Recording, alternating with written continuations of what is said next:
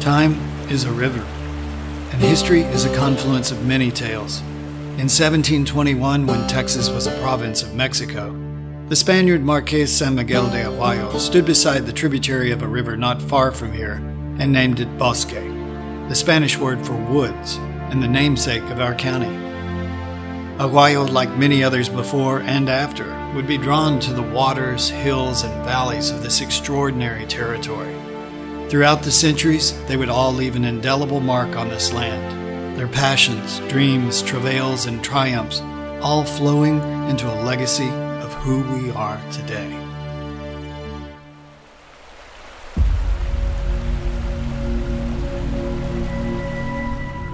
Our oldest known inhabitants made their home here in the rock cliffs along our river over 11,000 years ago.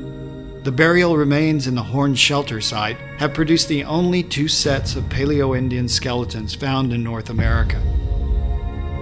The tools found beside their skeletons provide some of the most detailed archaeological clues to the lives and cultures of the earliest Americans.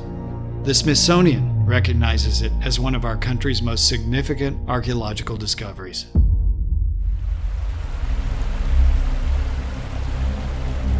Thousands of years later, numerous American Indian tribes would be drawn to the remarkable qualities of the region's geography. Tonkawas, Wacos, and Tawaconis roamed throughout central Texas during the 17th and 18th centuries, reaping the bounty of game and natural resources to be found here, including large herds of bison that once roamed the territory in massive numbers. When Sterling C. Robertson obtained a grant from the Mexican government to colonize the area, a wave of European settlement began that would catapult these diverse cultures into conflict.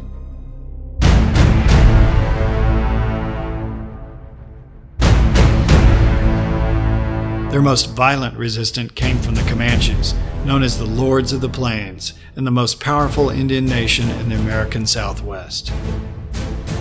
Although some tribes established relationships and alliances with the new settlers, the Comanches were fierce antagonists.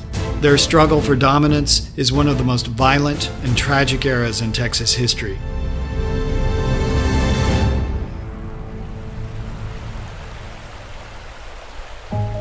Throughout the latter half of the 19th century, immigrants flocked to what is now Bosque County.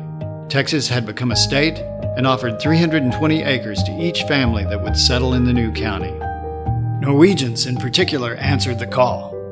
Many were seeking religious freedom from the persecution they suffered as members of the Lutheran Church. There was also a severe shortage of land in their home country. Drought and crop failures created even greater hardship. America offered hope. Thus began one of the largest exoduses from Norway to the United States and Texas. Kling Pearson, the father of Norwegian immigration to America, led the settlers to the region, where they established settlements along the Brazos and Bosque rivers. Imagine the exhilaration and sense of freedom these newly arrived homesteaders must have experienced gazing out to the rolling landscapes, canyons, and rivers. Endless possibilities. They would turn their dreams into reality, building distinctive Scandinavian-influenced homesteads. They brought their Norwegian traditions, including their unique dress and intricate craftwork. And after years of religious persecution, they embraced the opportunity to construct houses of worship that stand as lasting architectural statements in the community. But perhaps most importantly, these adventurous Scandinavians brought a strong work ethic, a desire to better themselves, and an eagerness to develop the land Texas provided them. Qualities carried on in subsequent generations. Elise Varenskjold exemplifies this Norwegian determination.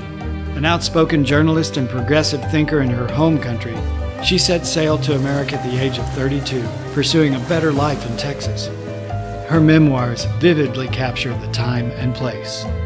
There are 19 Norwegian families in our settlement.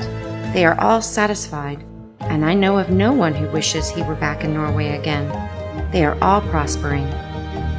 German immigrants soon established their own vibrant communities that would enrich our county for generations to come. Together, these Nordic and Germanic cultures have created a unified community that is the essence of melting pot America.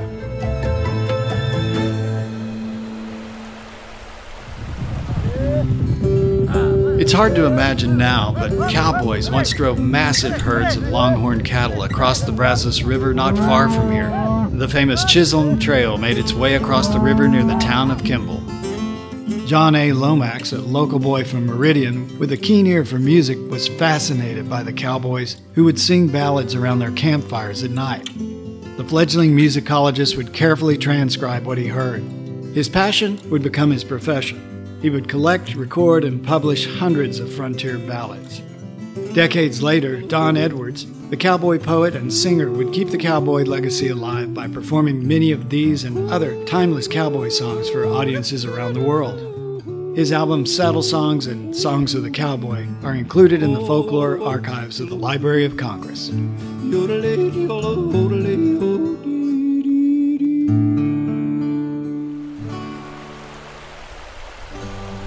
Barbed wire fences would soon herald the end of the great cattle drives.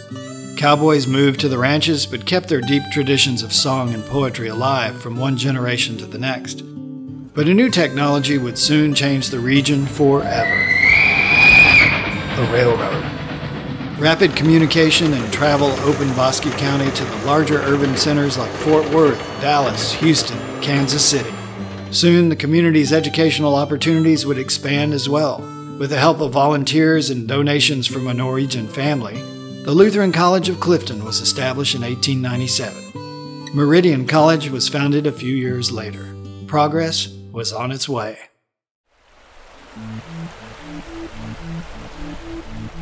A half-century later, Bosque County would officially usher in the modern era with the building of the Lake Whitney Dam and Reservoir.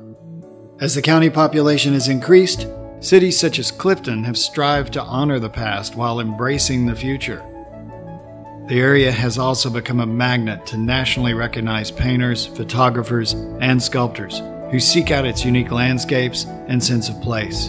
In fact, the Texas Commission on the Arts has designated the town of Clifton as its 13th Cultural Art District.